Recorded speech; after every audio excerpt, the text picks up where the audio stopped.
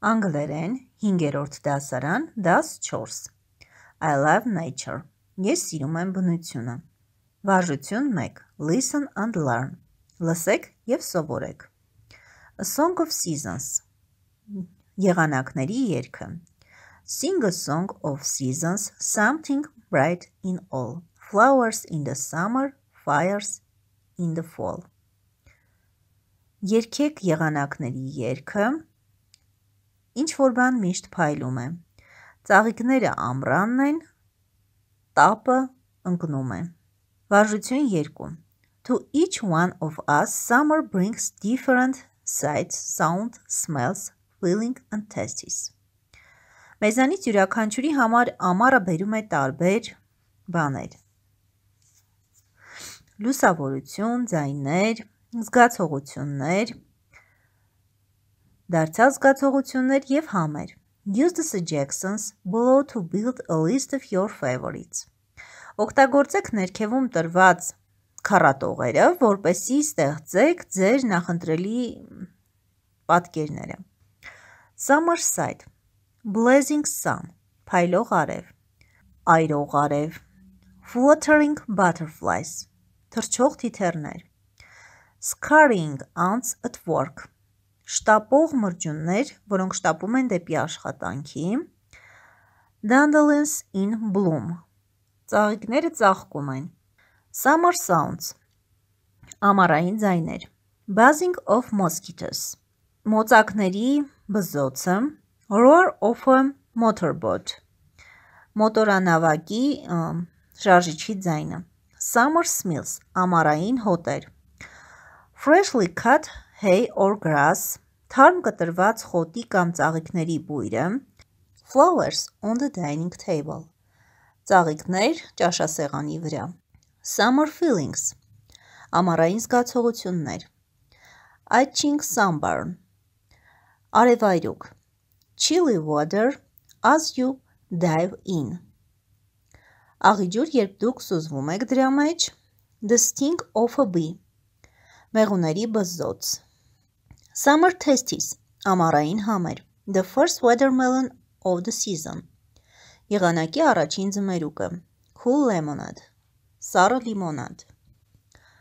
Վարժություն 3. Listen and learn the poem.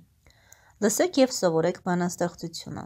Does it make you feel and hear winter sounds? Այն ձեզ օգնեց զգալ և լսել ձմեռային ձայները. Recite the poem so that it makes everyone feel, see and hear all the charming sounds of winter. Արտասանեք բանաստեղծությունը, որովհետև այն թույլ է տալիս օգնում է յուրաքանչյուրին զգալ, տեսնել և լսել ձմեռային ձայների ողջ հմայքը. Silver bells, սառցե զանգակներ. Hear the sledges with the bells, silver bells. What a word of merriment their melody foretells. How they tinkle, tinkle, tinkle in the icy air of night, while the stars that oversprinkle all the heavens seem to twinkle with a crystal delight, keeping time, in a sort of runic rhyme to the tintinnabulation that so musically wells from the bells, from the jingling and the tinkling of the bells. Լսեք զանգերի հետ սահնակները, արծաթե զանգերը. Ինչ ուրախություն է աշխարհում, կգուշակեք նրանց մեղեդին, ինչպես են նրանք զնգում գիշերվա սառցե օդում.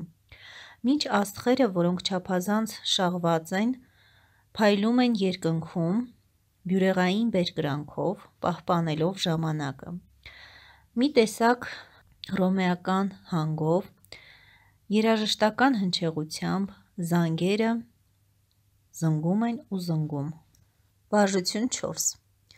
Listen to the fairy tale about the selfish giant and try to guess the meaning of the words below. Match the English and Armenian meanings.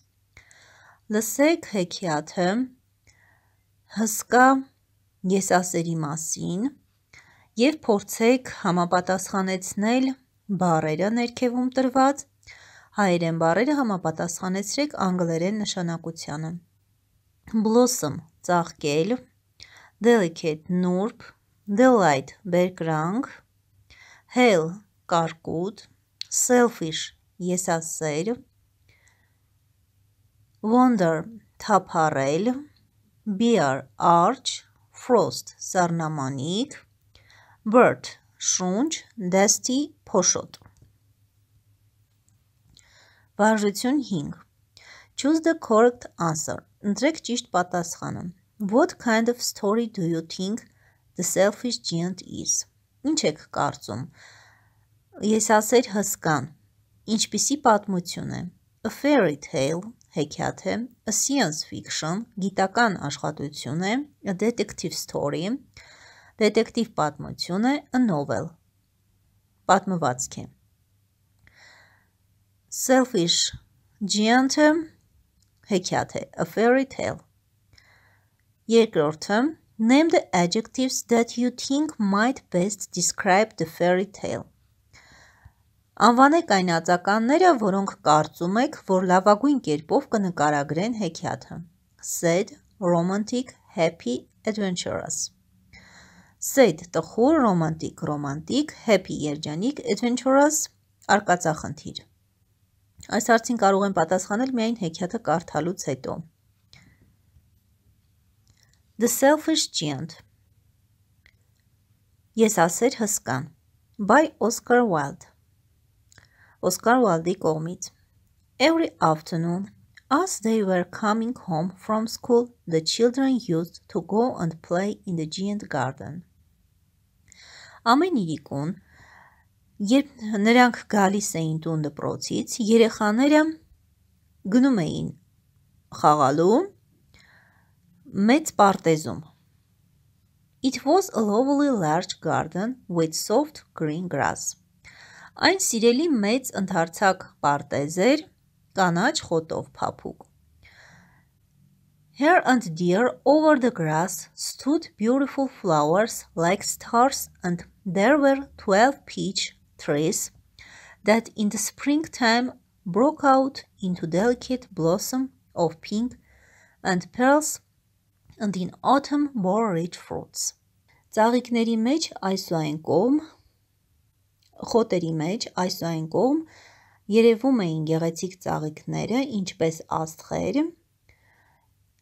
և այնտեղ կային նաև 12 դեղձի ծառեր, որոնք ամեն գարնանը ծաղկում էին և գեղեցիկ ծաղիկներ էին տալիս, վարդագույն, մանուշակագույն, և բեռնավորվում էին հարուստ պտուղներով աշնանը։ The birds sat on the trees and sang so sweetly that the children used to stop their games in order to listen to them. Ծիտիկները թռչունները ծառերի վրա երգում էին քաղցր, այնպես քաղցր, որ երեխաները թողնում էին իրենց խաղը, որպեսզի լսեն նրանց։ How happy we are here, they cried to each other. Որքան երջանիկ ենք մենք այստեղ, կանչում էին նրանք մեկը մյուսին։ One day the giant came back. Մի օր հսկան հետ վերադարձավ։ When he arrived, he saw the children playing in the garden. Երբ նա եկավ, տեսավ երեխաներին, որոնք խաղում էին պարտեզում։ What are you doing here? He cried, and the children ran away. Ինչ եք դուք այստեղ անում, կանչեց նա, և երեխաները փախան։ My own garden is my own garden. Իմ այգին իմն է, said the giant, ասաց հսկան. Anyone can understand that, and I will allow nobody to play in it but myself. Ոչ ոք չի կարող։ Ինչ որ մեկը դա հասկացավ, ոչ ոք չի կարող այստեղ խաղալ, բացի ինձանից։ So he built a high wall all around it and put up a notice board. Trespassers will be prosecuted. Շուտով նա կառուցեց բարձր պարիս պայգու շուրջը և գրեց մի հայտարարություն. Խախտում կատարողները դատական կարգով կպատժվեն։ He was a very selfish giant. Նա շատ եսասեր հսկա էր։ Now the poor children had nowhere to play. Այժմ խեղճ երեխաները չունեին խաղալու որևէ տեղ։ They tried to play on the road, but the road was very dusty and full of hard stones and they did not like it. Նրանք փորձեցին խաղալ փողոցում, բայց փողոցը այնքան կեղտոտ էր և լի էր քարերով, այնպես որ նրանք դա չհավանեցին։ They used to wander round the high walls when their lessons were over and talk about the beautiful garden inside. Նրանք թափառում էին բարձր պարիսպների շուրջը դասերից հետո և խոսում էին գեղեցիկ պարտեզի մասին։ How happy we were there, they said to each other. Որքան երջանիկ էինք մենք այնտեղ, ասում էին նրանք մեկը մյուսին։ Then the spring came and all over the country there were little blossom and little birds. Հետո եկավ գարունը և ամբողջ երկիրը ծածկվեց փոքրիկ ծառերի ծաղիկներով և փոքրիկ թռչուններով։ Only in the garden of the selfish giant it was still winter. Միայն եսասեր հսկայի պարտեզում դեռ ձմեռ էր։ The birds did not sing in it as there were no children and the trees forgot to blossom. Թռչունները չէին երգում այնտեղ, որովհետև երեխաներ չկային այնտեղ, իսկ ծառերը մոռացել էին ծաղկել։ Once a beautiful flower pushed its head out of the grass and saw the notice board.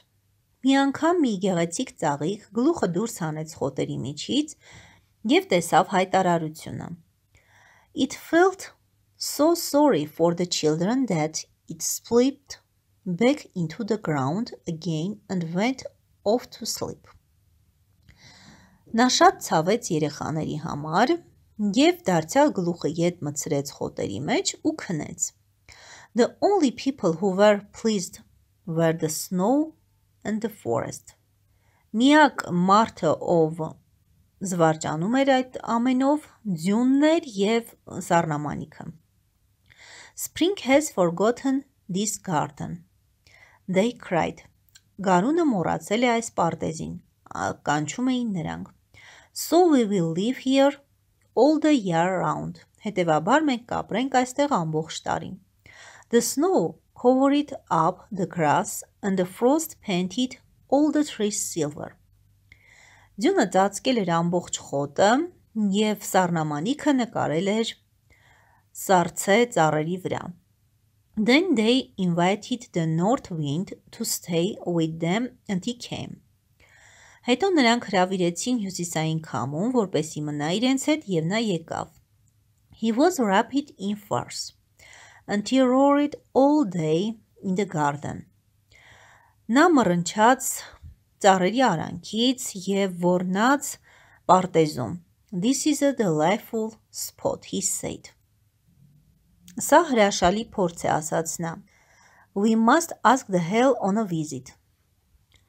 Մենք պետք է խնդրենք կարկուտին, որպեսզի այցելի։ So the hell came. Հետևաբար եկավ նաև կարկուտը։ Every day he ran round and round the garden as fast as he could go. Ամեն օր նա եկավ կլոր և կլոր պարտեզի վրա, այնքան արագ, որքան կարող էր։ He was dressed in grey and his breath was like ice.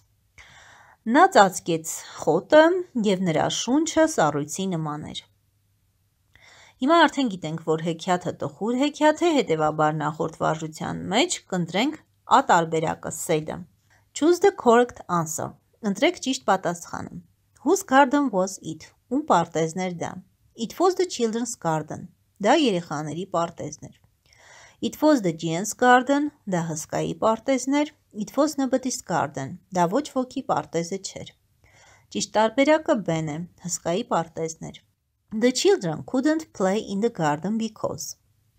Երեխաները չէին կարող խաղալ պարտեզում, որովհետև It was the children's garden. Այն երեխաների պարտեզն էր։ The hell ran round the garden. Պարտեզում կարկուտ էր եկել։ The giant didn't allow them to play in it. Հսկան թույլ չէր տալիս նրանց խաղալ այնտեղ։ The children, երեխաները, could play on the road, կարող էին խաղալ փողոցում։ Could play in the garden, կարող էին խաղալ պարտեզում։ Had nowhere to play, ոչ միտեղ չունեին խաղալու։ Ճիշտ պատասխանը C-ն է։ Վարժություն 6. What happened when? Ինչ տեղի ունեցավ երբ? When children were coming home from school.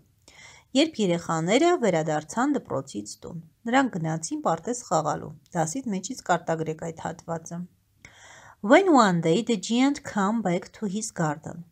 Երբ մի օր հսկան եկավ իր պարտեզ։ Նա բոլորին հանեց պարտեզից, դա նույնպես կարող է կարտագրել։ When the spring came. Երբ գարունը եկավ, պարտեզը չծաղկեց։ When the snow covered up the grass and the frost painted all the trees silver. Երբ ձյունը ծածկեց ամբողջ խոտը, իսկ սառնամանիքը նկարեց ծառերի վրա։ Դա նույնպես դասից հատված է, կարող եք շարունակել արտագրել։ When the hail came. Երբ կարկուտ եկավ, դա նույնպես կարտագրեք։ Վարժություն 7. True or false. Ճիշտ է թե սխալ։ The children didn't like the giant's garden. Երեխաները չէին սիրում հսկայի պարտեզը։ Սխալ է։ It was an ordinary garden. Դա սովորական պարտեզ էր։ Սխալ է։ Children were happy playing in the garden. Երեխաները ուրախ էին խաղալ պարտեզում։ Ճիշտ է։ The giant was very kind to everybody. Հսկան շատ բարի էր բոլորի նկատմամբ։ Why did the children try to play on the dusty road full of hard stones? He allowed the children to play in his garden. Նա թույլ տվեց երեխաներին խաղալ իր պարտեզում։ Սխալ է։ Վարժություն 8. Why? Because. Ինչու? Որովհետև։ Why did the children used to play in the giant's garden? Ինչու են երեխաները սիրում խաղալ հսկայի պարտեզում։ Դասից պատասխանը կարտագրեք։ Why did the giant build a high wall around the garden? Ինչու հսկան կառուցեց բարձր պարիսպներ պարտեզի շուրջ։ Why did the giant allow nobody to play in his garden? Ինչու հսկան արգելեց բոլորին խաղալ պարտեզում։ Why did the children try to play on the dusty road full of hard stones? Ինչու երեխաները փորձեցին խաղալ կեղտոտ փողոցներում, որտեղ մեծ քարեր կային։ Why didn't the birds sing in the giant's garden anymore? Ինչու թռչունները չերգեցին հսկայի պարտեզում այլևս։ Բոլոր նախադասությունները սկսելու եք because բառով և արտագրելու եք գրքից այն հատվածը, որին նախորդում է տրված նախադասությունները։ Վարժություն 9. Match the words with the meanings. Համապատասխանեցրեք բառերը իրենց նշանակության հետ։ The flower of a plant. Ծաղիկները կամ տնկիները, blossom, ծաղկում են։ Pleasant, delicate, նուրբ, հաճելի։ To walk without purpose. Քայլել առանց որևէ նպատակի։ Wander, թափառել։ Easily damaged. Հեշտորեն ծալվող, ճկվող։ Delightful. Without regard for others, առանց մյուսներին նկատելու, selfish, եսասեր, rain in the form of icy balls, անձրևել սառցե գնդակների տեսքով, hail, կարկուտ։ Վարժություն 10. Guess the missing adjective, լրացրեք բաց թողնված ածականները։ The giant's garden was a beautiful large garden with. Քանի որ բոլոր նախադասությունները դասի միջից են, այս վարժությունը կկատարեք ինքնուրույն, գտնելու եք բաց թողնված բառերը և արտագրելու եք գծերի տեղում։ Վարժություն 11. Listen and learn. Լսեք և սովորեք։ Summer time. Ամառային ժամանակ։ Summer is the play by the stream time. Roll in the meadow and dream time. Lie on your back and chew grass time. Watch butterflies as they pass time. Try and pick daisies with those time, playing where nobody knows time. Ամառը խաղի ժամանակն է, արկածային ժամանակ է, բակում սահելու ժամանակն է, երազանքի ժամանակն է, մեջքի վրա պարկելու և խոտերի վրա պարկելու ժամանակն է, թիթեռներին նայելու ժամանակն է, երբ նրանք անցնում են, ծաղիկներ հավաքելու ժամանակն է և խաղալու ու ինչ-որ մեկին ճանաչելու ժամանակն է։ Rain in summer. Անձրև ամռանը. How beautiful is the rain. Որքան գեղեցիկ է անձրևը. After the dust and heat. In the broad and fiery street. In the narrow lane. How beautiful is the rain. Շոգ ու տաք օրից հետո ճանապարհների վրա և փողոցների վրա, նեղ արահետների վրա որքան գեղեցիկ է անձրևը։ Վարժություն 12. Listen and learn a poem. Լսեք և սովորեք բանաստեղծությունը։ The wind, քամի. I saw you toss the kids on high and blow the birds about the sky, and all around I heard you pass like ladies skirt across the grass. Ես տեսնում եմ, թե ինչպես են կատուները, փիսիկները խաղում և տեսնում եմ, թե ինչպես են թռչունները թռչում մինչև երկինք և լսում եմ յուրաքանչյուրիդ, որ անցնում եք իմ կողքով, ինչպես լեդիներ, օրիորդներ խոտերի միջով։ Oh, wind a blowing all day long. Oh, քամին փչում է ողջ օրը. Oh, wind that sings so loud a song. Քամին, որ անցնում է և երգում է երգ. I saw the different things you did. Ես գիտեմ, դուք տարբեր բաներ եք ասում. But always you yourself you did. Բայց միշտ դուք ինքներդ համոզվում եք. I felt your push. I heard your call. Ես զգում եմ ձեր պատիժը, ես լսում եմ ձեր ձայնը. I could not see yourself at all. Բայց չեմ կարողանում տեսնել ձեզ. Oh, wind a blowing all day long. Oh, քամին փչում է ողջ օրը. Oh, wind that sings a lot of song. Քամին, որ երգ է երգում. Oh, you dead are so strong and cold. Oh, դու այնքան խիստ և սառն ես. Oh, blower, are you young or old? Oh, փչող քամի, դու երիտասարդ ես, թե ծեր. Are you a beast of field and tree? Ինչպես ես անցնում ծառերի արանքով? Are just a stronger child than me. Խիստ երեխան, ինչպես ես եմ. Oh, wind a blowing all day long. Քամին, որ ողջ օրը փչում է. Oh, wind that sings so loud a song. Քամին, որ ողջ օրը երգում է.